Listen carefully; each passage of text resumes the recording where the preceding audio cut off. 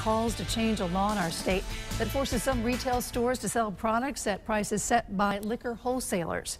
Good evening, I'm Ann Nyberg. And I'm Scott McDonald. Darren Kramer is off. For years, this law has meant people here are paying more for alcohol than elsewhere.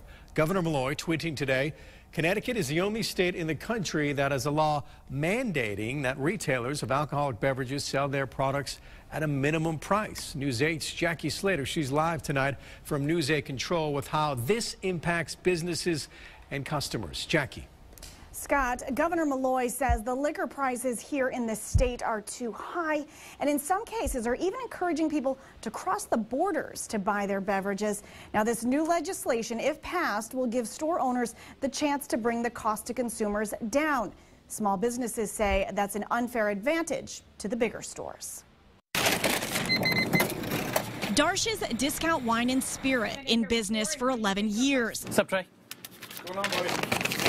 A mom-and-pop liquor store that credits their success to their customers. The best part about this business, it's the neighborhood. So I know all the, local patrons. I've seen their kids start to raise and grow up. So that's one of the biggest elements of being a small business. But for Darsh and many business owners like him, times could be changing. Today, Governor Malloy's office submitting a bill that aims to get rid of a state-mandated minimum price package stores can sell at.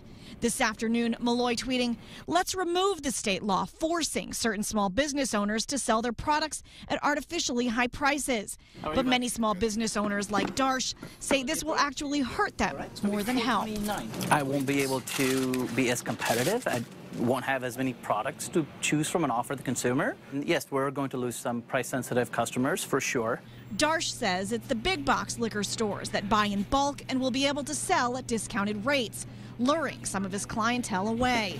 Darsh hopes his attention to customer service convinces them otherwise. So far, it seems to be working. We come here quite often. It's right down the road, and small businesses are just good for the community in general.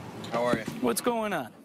Malloy says the savings passed on to consumers is the driving force behind the proposal.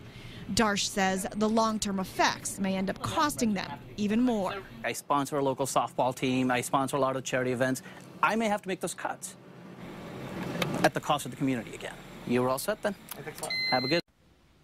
Interestingly, the site where Darsh's is located used to be a hardware store that was driven out of business after a Home Depot moved into town.